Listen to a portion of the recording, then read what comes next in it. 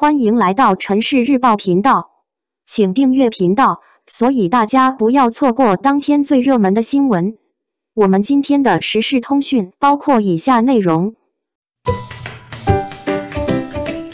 肖战解锁新角色，随即就遭遇黑料，打假小分队忙不停。热爱可抵岁月漫长，我依然是那个只关注肖战的小人物，只言片语只为守候你。一开年就传出好消息，我们的大男主肖战要拍年代剧了。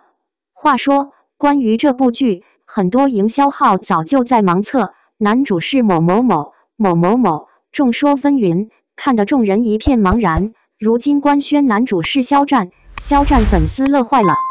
我是肖春生，咱那片海见。关于新剧，肖战只说了这10个字，简单明了，却充满期待。肖春生，一个新的身份被解锁，对于肖战来说，又开启了一段新的旅程。据有关人士爆料，剧组已开机，但并无官方消息。听说还有黄牛出售探班票，请粉丝朋友们切勿轻信任何传言，以官方信息为准，保护好自身的财产安全，不要上当受骗。所谓人红是非多，梦中的那片海官微一官宣，众人一看主演是肖战和李沁，就立马有人坐不住了，编造出2主演谈恋爱被实锤的谣言。早在去年6月，就有人谣传肖战和李沁在一起聚餐，是在谈恋爱，但事实是他们就是普通朋友、合作伙伴而已。官方也出来辟谣，证实2人真的只是朋友，并非网友们传的那样。刚好这部剧的主演又是他们2个，有些人就又要借此出点黑料，想借机赚点黑心钱。粉丝切勿相信，无论任何消息，我们只听官宣。对于肖战来说，他的事业正处于上升期，来不得半点闪失，谈恋爱对他来说是绊脚石，而肖战又是一个事业心特别强的人，所以他是不可能在这样的阶段谈恋爱，拿自己辛苦打拼的事业开玩笑的。作为粉丝，也应该相信肖战，相信工作室，不能跟着任何人瞎起哄。不信谣不转谣，谣言不攻自破。新剧一宣，肖战影音官微也在第一时间呼吁粉丝尊重每一个演员，不线下聚集，专注自家，不传播任何路透消息，温婉居家，不引战，不回黑。肖战的任何大事小事，影音官微都及时给粉丝做正确引导，传播积极向上的理念，这点做得很好。肖战说过，他希望和粉丝见面是正式场合，而不是片场、电梯。真正的粉丝就应该听他的话，安心过好自己的生活，等着他带着作品与大家正式见面。任何个人言论由自己负责，遇到自己没办法解决的，及时存正反馈。互联网也并非法外之的，任何人都应该拿起法律武器，保护自己和所爱之人。Smile 最新广告里，肖战穿着紫色西装，实在是太好看了，是粉丝的梦中情人没错了。肖战是行走的衣架子，大牌衣服穿在他身上比穿在模特身上还好看，他的身材比例实在是好到不行。想提醒大家的是，现阶段是冬奥期间，冬奥是大事，也请大家稍微低调一点，不要占用太多公共资源。关于新剧，不要过多宣传，不要过度加热话题，一切慢慢来，来日方长吗？肖战拍过网剧、古装、仙侠、玄幻、军旅，也演过话剧，现在终于拍年代剧了。对肖战来说，是一次改变，只有不断的尝试拍摄各类电视剧，才能不断提升自己的演艺水平，才能带给观众带来更多更好的视觉体验。作为一个演员，肖战的每一次开始，对他来说都非常重要。抓住每一次机会，才是聪明人的选择。肖战及主演作品双双获奖，2个最佳证明自己。近日，就在我们关注肖战年度盛典和新年福利的时候，肖战和主演的作品传来了好消息，肖战以及主演作品《斗罗大陆》双双获奖。不得不说，演员肖战属实非常优秀了。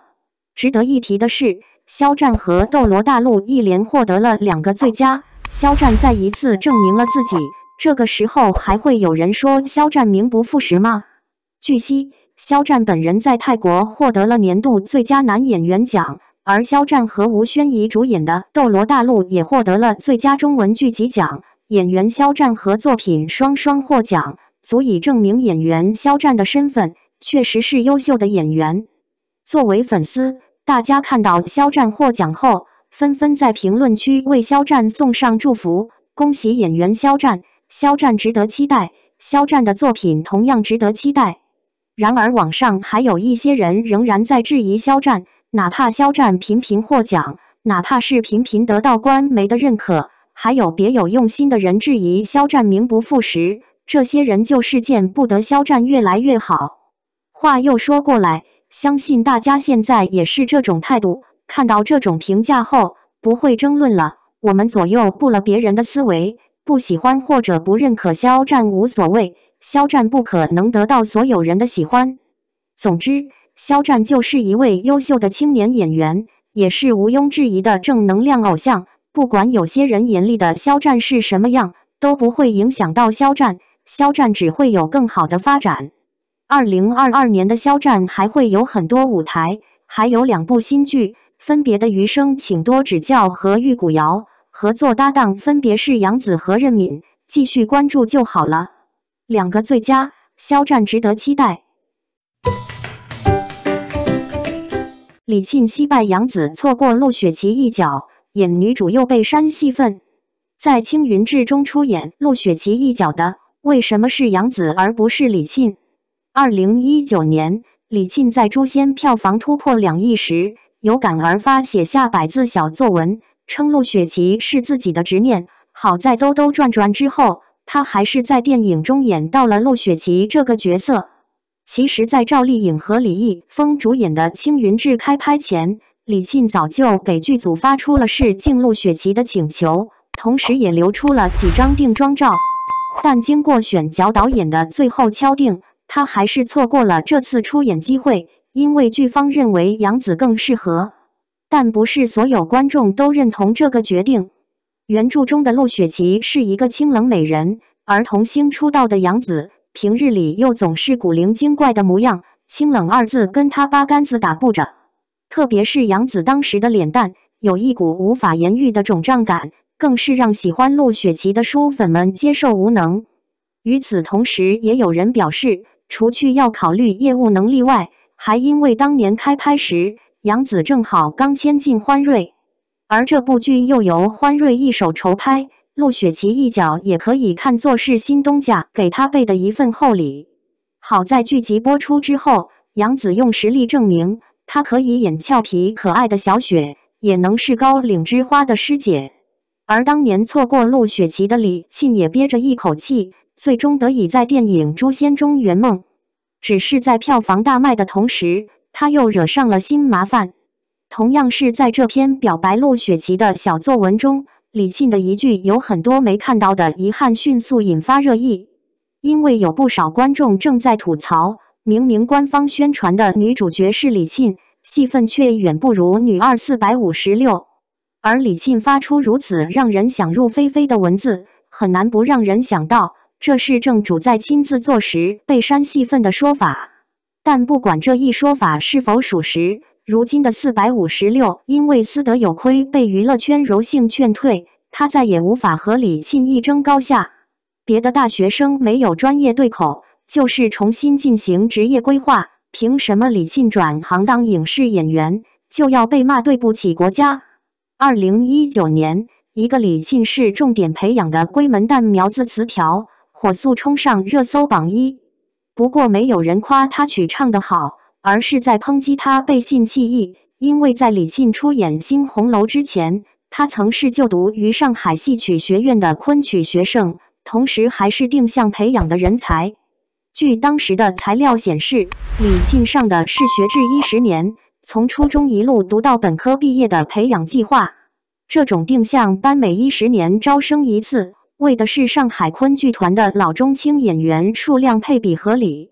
不仅如此，李沁由于身姿曼妙，声音又婉转动听，同时还特别舍得下功夫练，所以不少老师都非常看好他，甚至还称他为30年一遇的闺门旦。而这也成了学校当初不愿放他去演新红楼的原因。但不管是唱昆曲也好，还是当演员也罢，最终决定权还是在于李沁自己。所以当李沁决定去北京演宝姐姐时，即便戏曲学校的老师在惜才，他们也只能放李沁自由。事实证明，李沁的选择的确可行。新红楼开播后的口碑虽一般，但他还是因此一炮而红。就连当初不愿放人的老师都跟他打电话说，当时不想让你走，但是现在看，应该支持你。与此同时，上海戏曲学校也给李沁发出一份迟到了3年的结业证。只是学校和老师都选择与李沁和解，有些观众却不打算饶过他，一口一个对不起国家的标签就往李沁身上砸，甚至为了夸大他的罪名，还说李沁本是学校里唯一的独苗，结果半路反悔去了娱乐圈。然而事实却是，李沁班上有60来号同学，并且不是所有人都决定深耕在戏曲行业。别的青少年可以有反悔的机会，凭什么李沁不能重新规划未来？背上对不起国家的骂名后，李沁换来的只有被骗到身无分文。2014年，李沁在和荣信达的太子爷林宇深录制《男左女右》时，被揭开了笨蛋美人的真面目。李沁会傻傻地交付自己的全部，知因行骗的人自称是他多年好友，家里的长辈生了重病，急需医药费。听毕对方的一席话，李沁当即就把新红楼的片酬全部汇了过去。只是空有一张御姐脸，其实是傻白甜的李沁没能想到，钱一到账，这位老友就拉黑了自己，他则成了诈骗的受害者。事后警察叔叔前来了解情况时，看到是如此机灵的年轻姑娘被骗光积蓄，他们也只得送上一句灵魂拷问。为了不让第二个李沁这样的倒霉蛋出现，银行也只得推出新规。只是全部积蓄听着唬人，但实际并没有多少，因为林妹妹蒋梦婕曾坦白，筹拍红楼期间他们的工资是2年2万。而这也意味着杨、李沁他们要给荣信达打208年工，才能赚够某人一天的收入。可即便如此，李沁都没有与荣信达分家，白白把女明星的黄金岁月耗在李少红的婆婆妈妈电视剧中。好在李沁不算倒霉到家，后来经李少红的介绍，她得以出演大万云集的白鹿原，在自己的履历上留下了光辉的一笔。试问这样的李沁，又怎会是个背信弃义之人？感谢您观看视频。如果您觉得本时事通讯有用，请不要忘记点赞、评论和订阅。祝您生活愉快，充满活力。再见。